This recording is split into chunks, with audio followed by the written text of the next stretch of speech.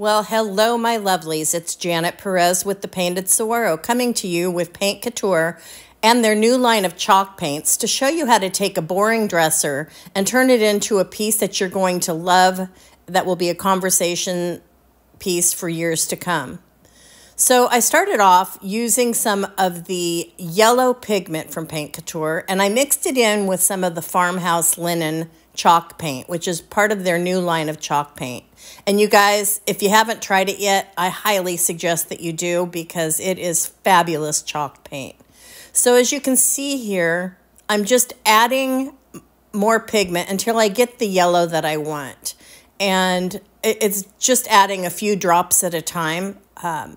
When you're utilizing a pigment in your paint colors, you really just want to start out small and build it as you go to make sure you don't over pigment your paint to a color that you don't want. So again, I'm just continuously adding the pigment, and these pigments are wonderful. You need very little to go a long way. You can see I'm just adding a few drops at a time. And here I think I've got the color pretty much the way I want it. I'll end up adding a little more pigment in a few minutes just because it's not quite as deep of a yellow as I want. So I'm just going to keep adding yellow till it gets to where I want it to be. So I'm starting off with the Farmhouse Linen, and I painted an entire coat over the piece. I wanted a base coat of a white or off-white simply because when you're adding colors over it, the colors tend to be a little more vibrant. So I'm just putting on this yellow, and as you can see, it's not quite as bright as I wanted it to be. So I'm going to add a little bit more here in just a minute. And I'm using my handy dandy mister bottle to help move that paint. And the reason I kind of came down in a diagonal swoop is because I want to imagine the light is coming from the left top of this piece and swishing down to the right corner bottom. And that's kind of what you want to do when you're creating a piece like this, is sort of imagine how the light's going to hit it. So here I'm introducing another new chalk paint from Paint Couture. It's called Barn Door, and it's a really beautiful, vibrant, true red. And I'm just going to keep working it. You know, I'm just getting my base coat on here now. And as I start working these colors together, you'll see that I am creating a really gorgeous sort of soft coral color, which is exactly what I was looking to do.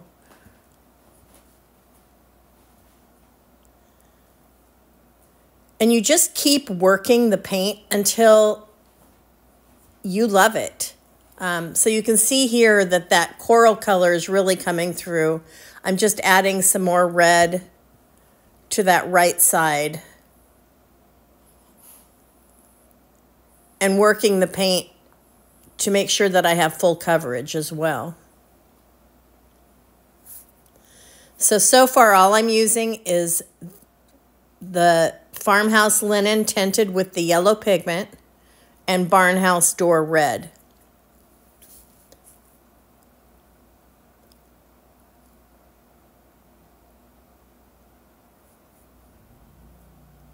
So there you can see I added more yellow to my paint because I really wanted a more vibrant yellow.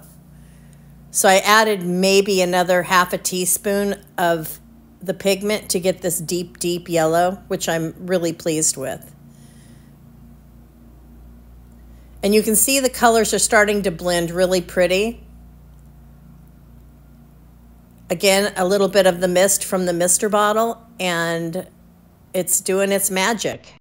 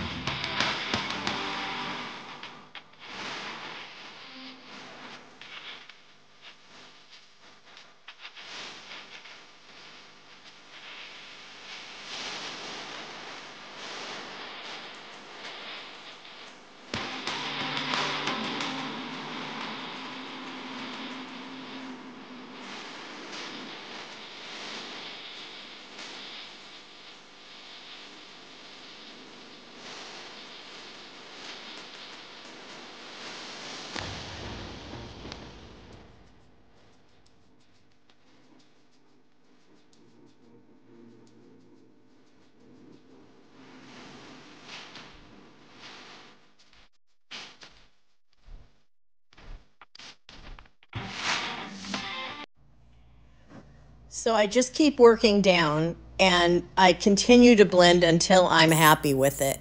And as you can see, I've gone about halfway down the piece with these two colors. And now I'm going to introduce Abyss, which is, I want to say it's almost like a worn denim blue. It's sort of a gray blue. And it's really beautiful. So I start introducing this into the piece. And when you're blending complete opposite colors like yellow and blue, I didn't want it to turn into a green right there because I'm going to add green later. So I use a heavy hand with the mister bottle to make sure that the colors don't run together, that the yellow runs down over the blue, if that makes sense. So first I just lay the blue down, and then I start working on the blending portion of it.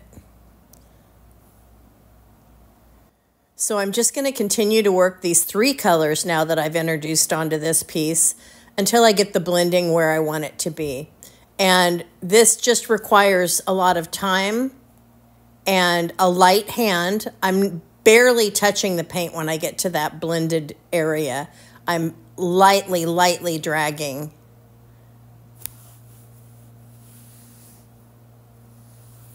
And with the mister, it really helps you manipulate the paint much better.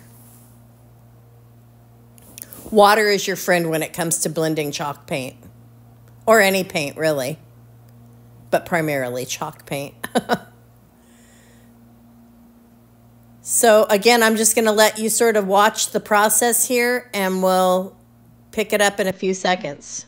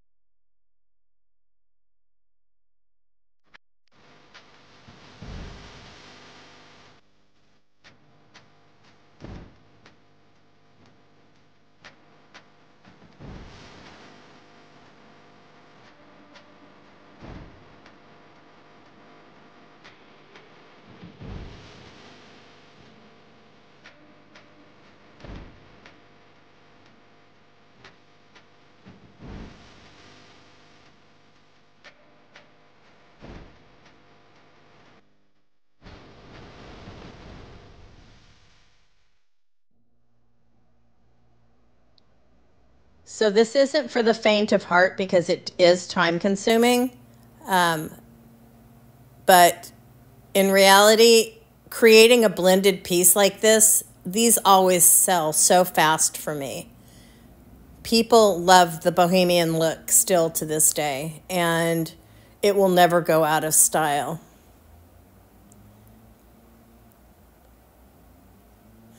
The reason I pull the drawers out is so that it doesn't drip down below on the other pieces. That's just FYI. So I'm still on the upper portion of this piece, and you can see the blending is really coming along beautifully. Pretty soon here I'm going to be moving to the lower section, the bottom two drawers, and introducing some new color.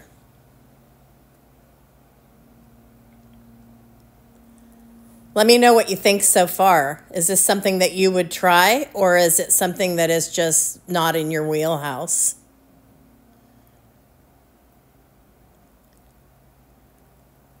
My plan on this piece, and obviously I'm just taking you through the step on how to lay the paint down, is I'm going to add a transfer to the front of this and do some aging to it to give it some character. Probably we'll add some hints of a metallic as well. So here I'm putting the blue on the bottom drawer on that second section, the lower section. And I'll move you down to that section in just a moment, but I'm still finessing and finagling the blend on this third drawer. I want to make sure that the blend is how I envision it.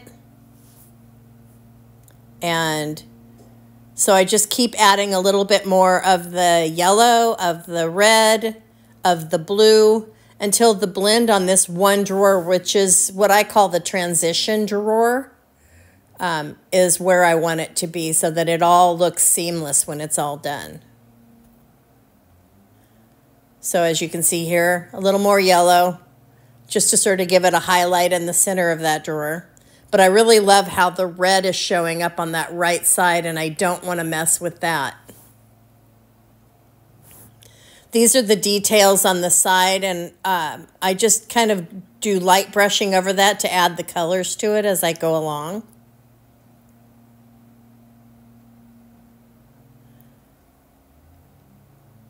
And now I'm going to introduce the color Basil, which is my fourth and final color for this piece. Well, technically my fifth and final color, but if you count the white linen, the Farmhouse Linen base coat. So I'm just working this in like I did with the other colors, working it into the blue so that there's almost a seamless transition.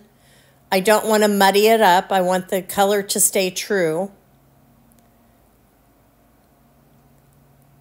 And I'm just going to lay this paint down over the entire bottom drawer as well as the bottom frame of the dresser.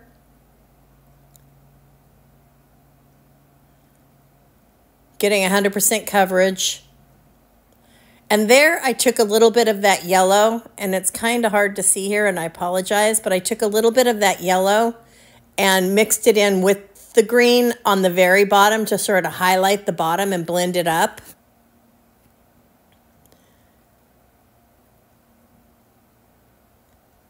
And it's just a matter of blending it all together again, guys. And I did the same repeat pattern on both sides of this piece after adding a raised stencil. And by the way, if you do raise stencils, I highly recommend the embossing medium from Paint Couture. It is so easy to use when you're doing a stencil. It cleans off the stencils perfectly.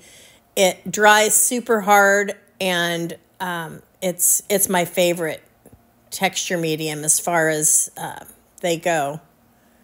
So here again, I'm making sure that I get all of the drawer edges painted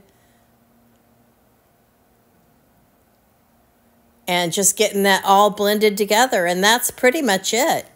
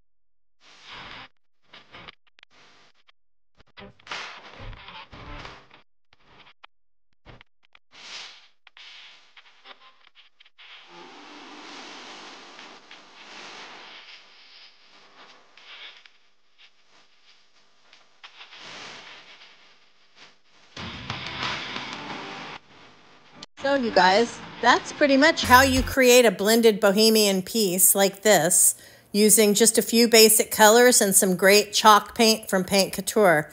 As always, I appreciate you tremendously. See you next time.